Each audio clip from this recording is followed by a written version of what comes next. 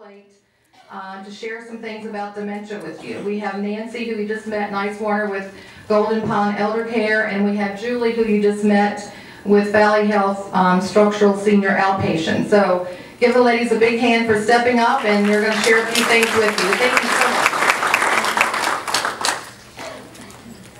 Good morning, everyone, again. I just wanted to quickly speak upon depression. It's something that affects folks later in life more than I think it's realized or maybe even talked about. Some stats here: depression affects more than 6.5 million of the 35 million Americans age 65 and older. And a lot of times, depression or other mental health conditions can be exacerbated by physical conditions, such as dementia and Alzheimer's, arthritis, cancer, heart disease, thyroid disease, stroke, Parkinson's. And I think, the most important thing to recognize is there has been a stigma in the past about getting help for depression and other mental health conditions, and I'd like to really advocate for reducing that. And getting treatment for your mental health is no different than taking insulin for your diabetes. And the quality of life, if you are able to participate in treatment, you'd be surprised how that can change. And I think that's what we want, is a different quality of life for our folks as they age gracefully. So I think that is all that I have, and I'm going to turn you over to Nancy. Thank you. Please come and see me at my booth if you have any questions, okay? Good morning.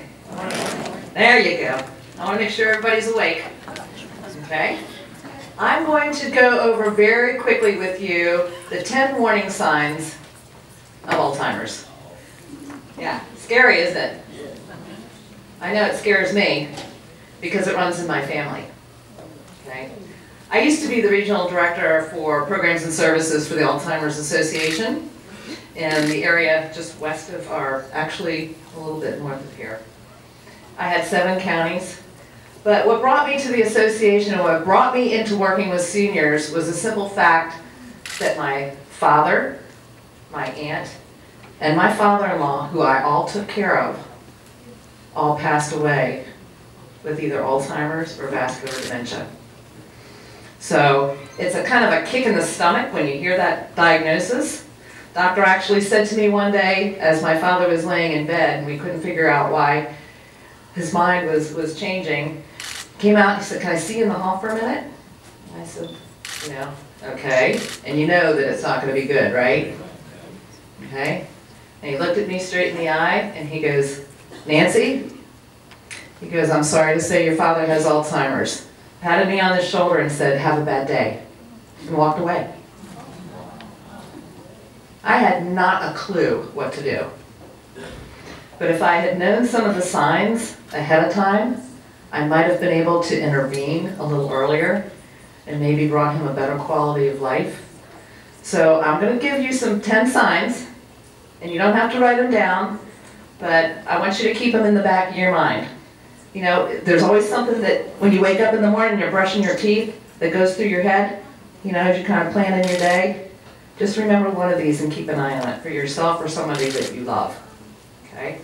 The first sign is something that changes or disrupts your daily life. What does that mean?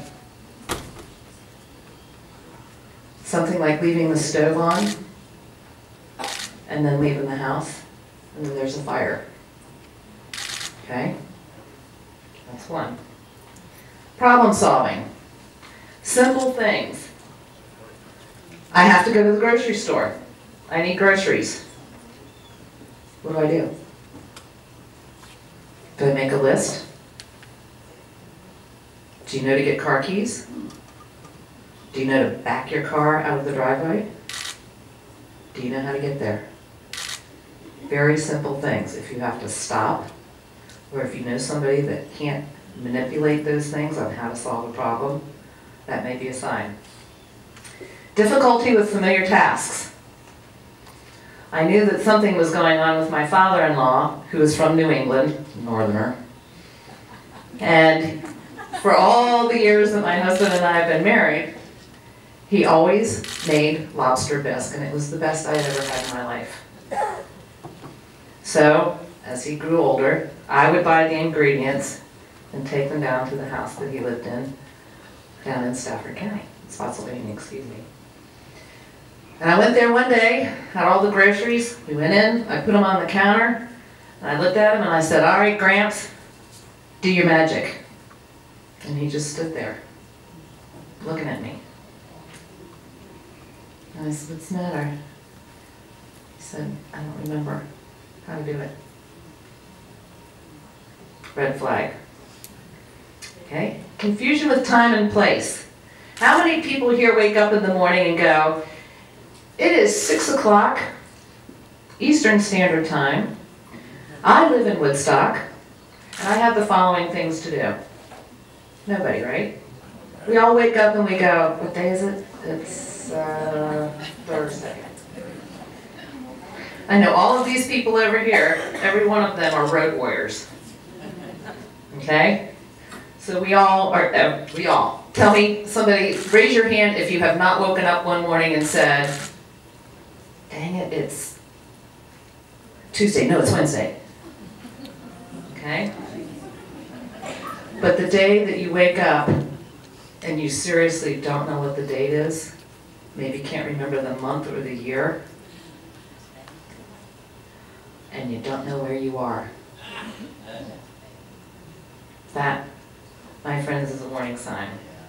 Trouble with visual images and spatial. Part of what Alzheimer's does in the brain is it affects different parts at different times. The original part of the brain that's affected most often early in Alzheimer's is called the hippocampus. And it's right above your ears, about an inch above and about an inch in, and it's about the size of the end of your thumb, and that's called your short-term memory. Okay? And as the disease progresses, it usually goes to the front of your brain, and then to the top, and all the way to the back. And as it does this, this effect of your brain basically is dying in small increments. It affects your vision, it affects your balance. So somebody who sees a pattern on a rug may get very confused and take very big steps. They start walking funny. Their balance comes and goes. So that's another sign. Problems with words, speaking, and writing. I had a patient some time ago, and she couldn't even spell the simplest words like of and the, and she was a doctor. I had another young man, and I say young. The youngest person that I've met, that I've worked with that had the disease, was 29. Okay, so this disease is not just for people who are aging seniors. It affects all different stratas and ages of life, so keep that in mind as well. Misplacing and losing things. I am the guiltiest of that, okay? Because I'm on the road so much and I'm coming and going and coming and going, I try to make a routine.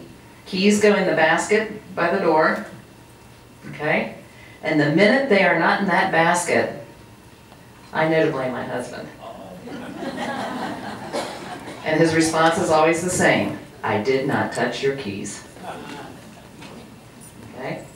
So if you start forgetting little things, the real trick to letting you know that there's a problem is that you cannot retrace your steps.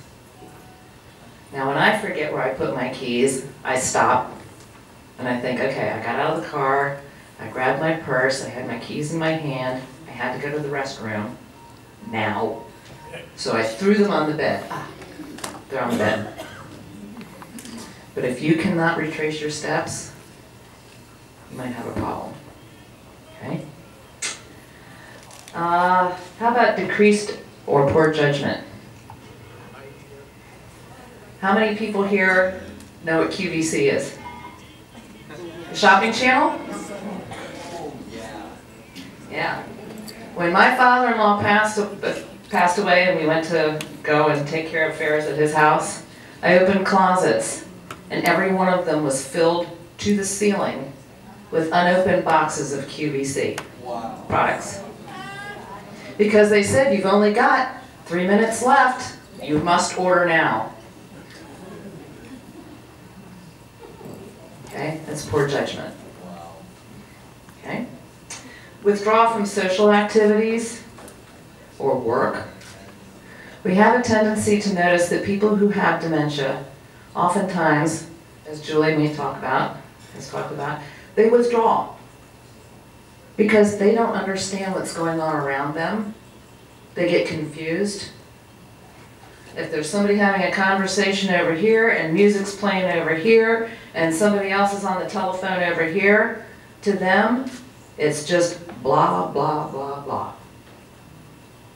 So they have this confusion and they can't understand what's going on. So how do they deal with it? Head goes down, back into a corner, and they start staying to themselves.